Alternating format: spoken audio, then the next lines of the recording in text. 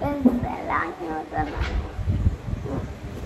Đó, mình chỉ cần cái này để chế lại. Mình sẽ làm này. Mình có đây mình vẽ là mình chỉ cần vẽ cái điều khiển con bướm về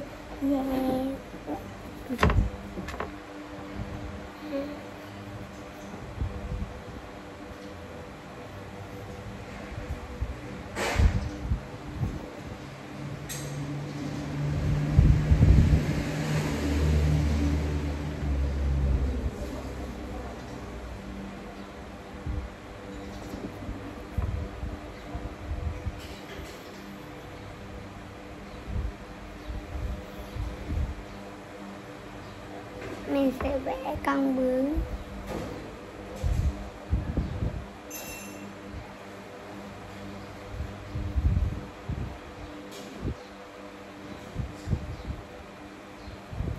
Chúng ta sẽ vẽ cái này, vẽ dài và vẽ một cái đường móc.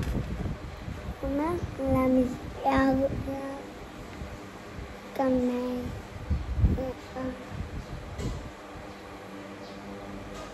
đôi mắt của con bướm có thể đi một cái dây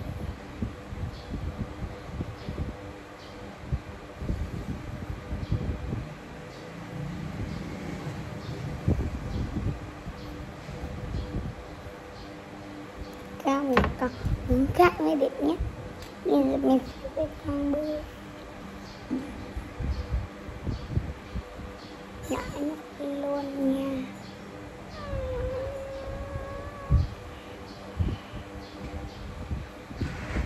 Mình sẽ có một cái này và mình sẽ cho lên trên đặt quá là bốn khác chuẩn bị đây.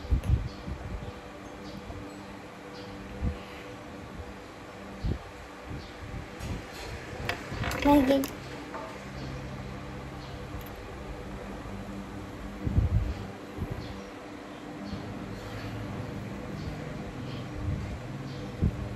Trước tiên là mình vẽ nó rất là nhặt. Bây giờ mình sẽ cái này mình vẽ nó ôi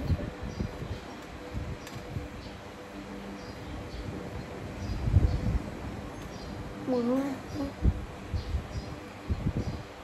Bây giờ mình sẽ thấy có những người đang bay là con ong.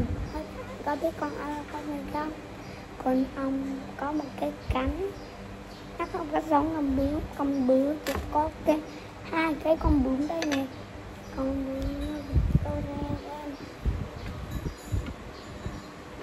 con bướm sẽ như thế này và nó bay đi bay đi tại cấp cánh gì đó này. Ở đây gì đâu nè, bay đó con này đang bay và để bay lên đúng là vậy con. Bây giờ chúng ta sẽ vẽ con ong này, con bướm, con ong gì đó, con cho thêm một cái mắt tô nhỏ.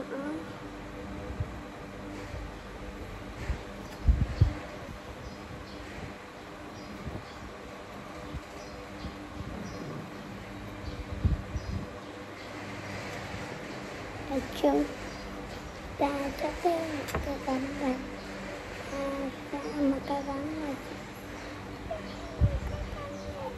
một cái cánh này, đã có cái ta yêu thương trong một gia đình. Ai ở bên đây mới là sao có ai gì đó này.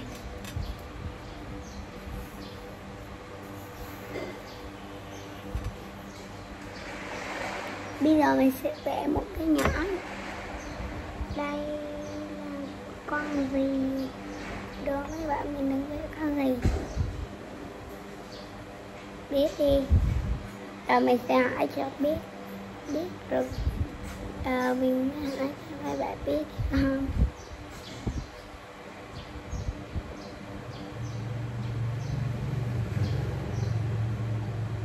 Đây là mình sẽ vẽ một cái mắt,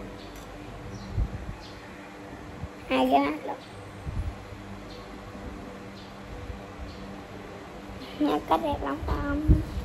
Có nên cái này đẹp quá.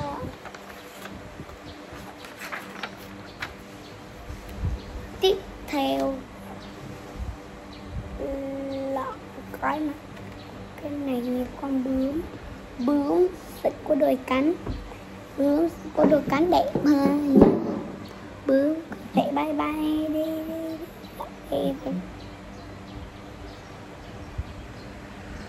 mấy bạn con đi.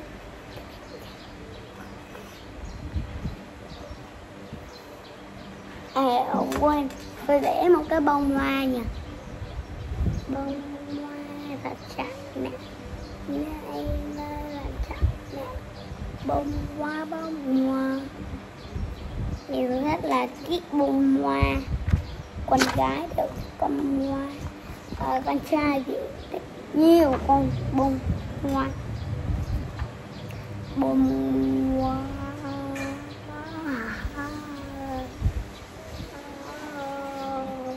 Bây giờ mình sẽ vẽ chữ S, B, T, S. Chữ S sẽ như thế này, cái vòng sẽ như thế này, còn chữ B là mình sẽ ghi chữ B thế này, giống như này mình thấy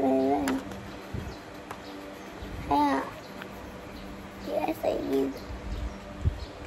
nhà phương lớn đẹp giờ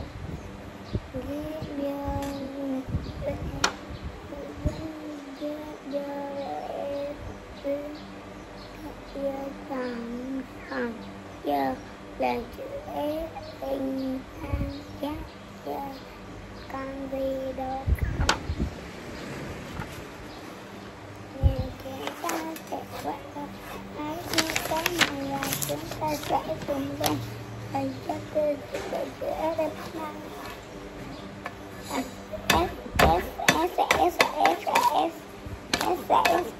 cái này nha không? Chữ S sẽ có một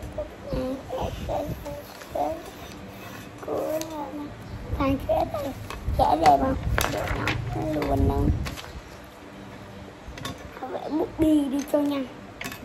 Bút bi của mình chứ không bút bi.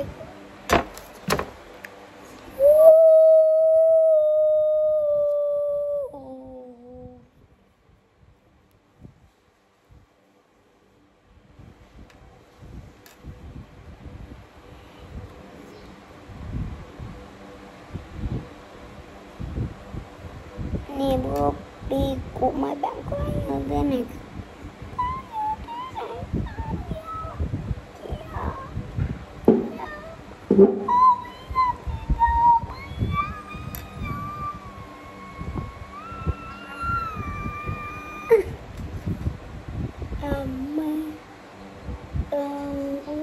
One and three and three and three and three and three and three and three. One side is right and right. O me trong con kim phải đây gì này là về ra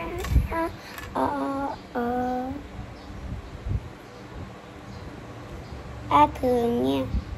Mấy bạn có biết vẽ A thường chưa? A thường sẽ có như thế này, chữ A nha, ở đó nha, chữ đây là chữ A A nên là đọc thế đó cho nó dễ. Đây chữ A như thế này, còn đây là A hoa, còn đây là A M, A gì đó ai biết rồi, đó là A hườn. A hườn người ta có gọi là A hườn nha. Đây A hườn sẽ có như thế này, còn A hoa này, còn A hườn chữ A này, chữ A này, A hườn nha, chữ A nhưng mà đó là hườn chứ hườn thôi. A hườn. Và bây giờ chữ A đúng không, chữ A không hoa gì đó này. Đây A hoa gì đó này cũng giống thôi, mấy bạn cũng biết đây rồi. Á nè, hai chữ A nó sẽ có khác nhau. Tiếp theo mấy bạn có đố nè cái gì không? Mình đang vẽ một cái chữ A và bây giờ mình sẽ vẽ một cái nón. Nón là nó sẽ đẹp. Mình đang dạy cho mấy bạn thôi nhé, chứ không có gì đâu. Bây giờ tiếp tục là mình sẽ vẽ cái này, vẽ rồi mình đừng có cho nó dài một chút. Đây, đâu đấy không? Ok, đi là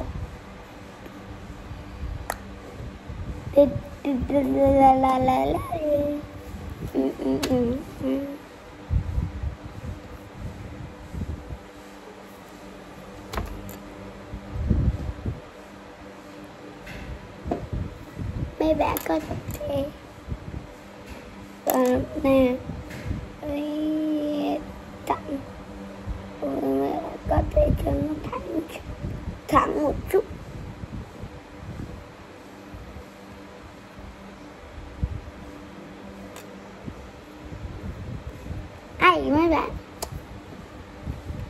Mấy bạn có biết chữ này là chữ gì không? Đúng bạn nha.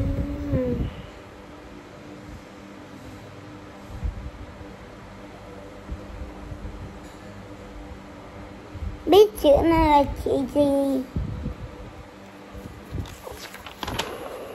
Chữ này nè, đúng. Bạn đây đều đúng đi lắm thôi, nhưng mà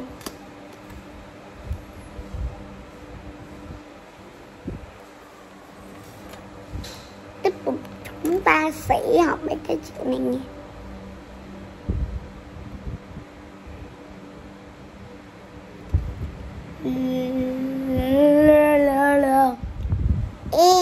E nha, chữ E và chữ E.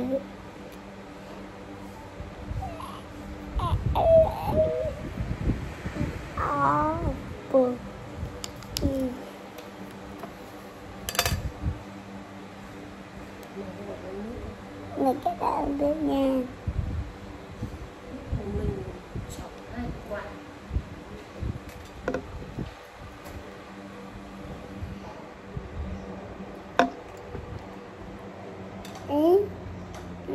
Kìa, nè các bạn.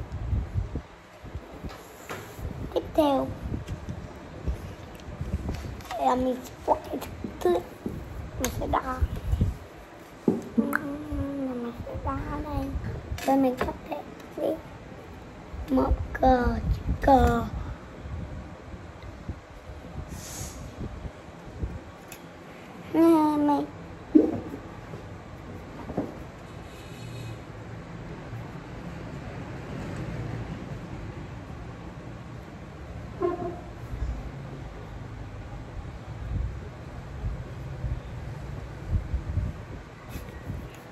Mình lộn chọn cờ.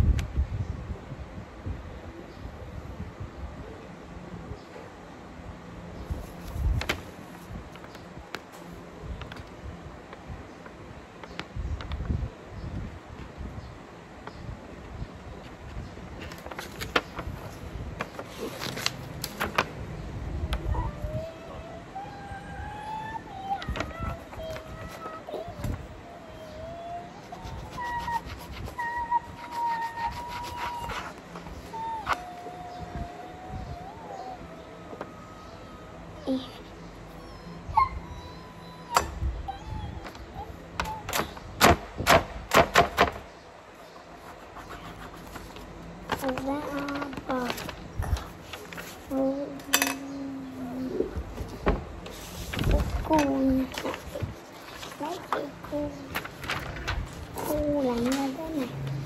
Rồi mấy bạn muốn tô màu đúng không? Bây giờ chúng ta sẽ tô màu. Nhưng mà chưa có màu. Billy ơi, lên màu cho con. Bạn xách cầu vồng luôn màu á.